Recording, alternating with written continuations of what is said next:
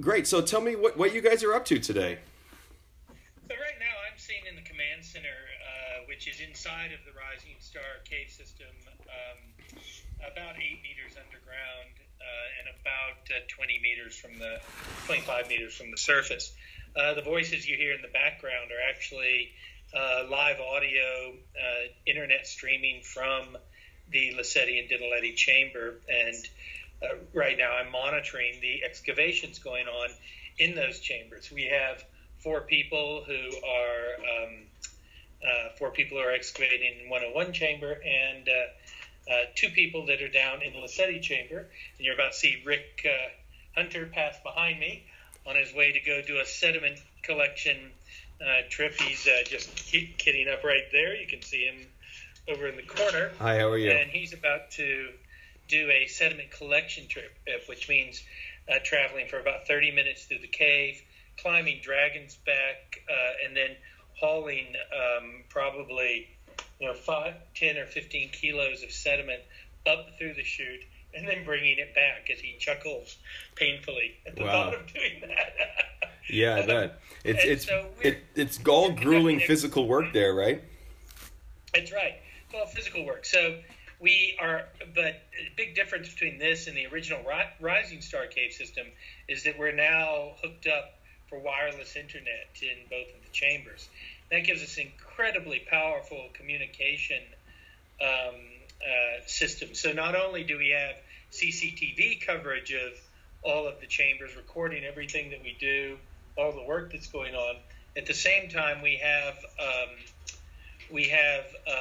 live internet coverage. I see John Hawks coming down with his lunch in hand. It's Nathan. As he's coming back, getting ready. We're working a late shift today, so we didn't get in until just after 10, and because we're doing a Facebook Live feed with National Geographic at 5, and then we're going Google Hangout to a school in Dallas, Texas, just after that for an assembly. That Dallas, would that be? I'm blanking on his name right now, but John Mead. Yes, John Mead. I'm friends with him. John Mead. Yes, it is. Friends with him on Twitter. Schools all over the world now. One of the great things of this too is being able to talk to schools and university classrooms instantly and literally bring them into the chamber as we're uncovering Homo naledi specimens. Yeah, this is amazing. It's absolutely amazing. It's amazing for us too, believe me. Yeah. We're having there's John. Hey John, how are you? How's it going? All right, how are you? So the goals of this are very, very focused. The goals of this this 3-week expedition, of which we're nearing the end of week 1. And that is that we are testing effectively 4 hypotheses. As you know, there have been a series of people both in refereed papers and a large number in the sort of non-refereed press, if you will, who said that there's no way that Homo naledi could have come down the chute, that there must be another entrance, and looking at all different ways. So what's happening in the Dinaledi chamber right now is a test of that hypothesis. We're excavating a large debris cone at the base of the chute, and I can tell you that we can now show that indeed Homo naledi did come down the chute for sure. There are bodies right in this debris cone coming out, which is pretty amazing. And so that was an exciting discovery for us. And we're excavating those hominids now. A second goal of that was if we would find Homo naledi at the base of the chute, then it's likely the most probable place for artifacts or cut marks or other cultural remains, like potentially remains of fire. Mm-hmm. And so, very excitingly, we've now, within the first week, have established that Homo naledi did come down the chute, at least some of them. And so now we're on the hunt for, obviously, more of them, but perhaps more importantly, the potential of cultural remains, evidence of fire, any evidence of their utilization, because we're in the most likely spot right now for that. That's what's going on in the Dinaledi chamber, and really the entire excavation is focused on that in that area. The second, Lesedi excavation is chasing the remains of Neo. Neo obviously was found tucked into a little alcove, but it's got a sort of debris slope off the back. Earlier this year, we discovered a piece of sacrum that was sliding down the back several meters away in this terrible tiny little hole. And if you've been watching any of this, you'll see pictures of people's feet and butts sticking out of a hole that were going. And so that sacrum articulated with the lumbar vertebra of naledi, of Neo, and so that places that as the most likely spot for finding where his missing hands, his missing feet, and his missing pelvis are. We have remains of all the other stuff, but they've gone somewhere. And given his completeness, it's likely they're there. So, so that's really what all of. Sorry, I'm just correcting something here. No, never mind. Sorry, I just got spammed. That's the other problem with internet. Yeah. Spammed by antivirus software. And so that's what that excavation is about. But that's in extremely difficult conditions because they're squeezed into this tiny hole, and that's what we're doing. There's really not much more to it than that. Well, I wanted to ask you a couple of questions. I mean, you'd answered about 4 of them right away, but you haven't found any artifacts yet? That's part of the hunt? We haven't found any artifacts inside of either of the chambers yet. But, you know, I'm a little bit less...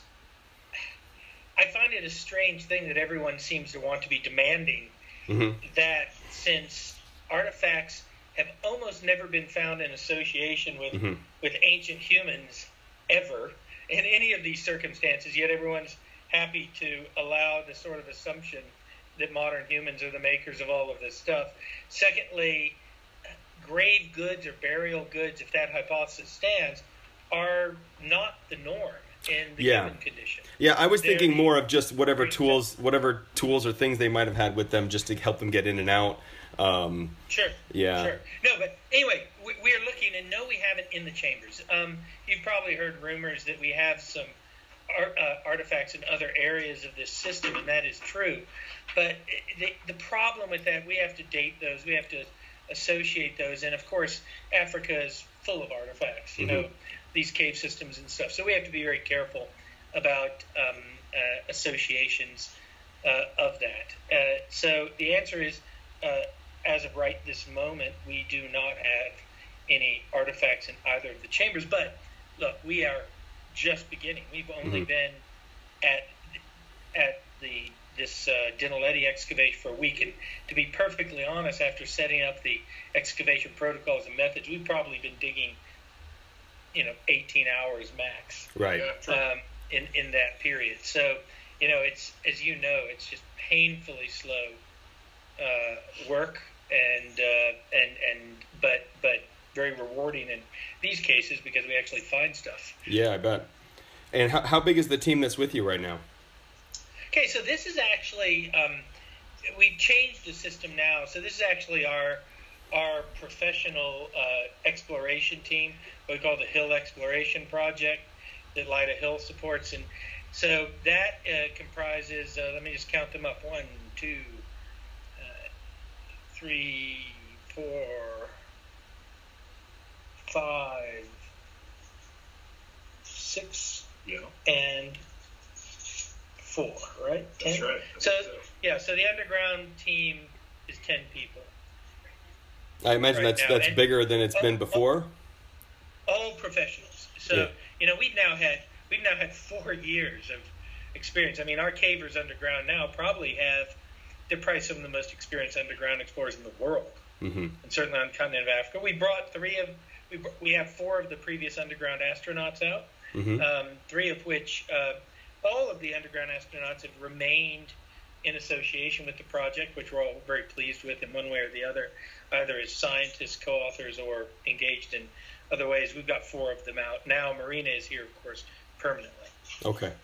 And one question I was going to ask, you said you did find some new fossils. already. That you're pretty sure they're naledi, looking at them so far? No, naledi is so easy to identify. Okay. Because these fossils, the fossils are so homogeneous in morphology. There's no mistaking it.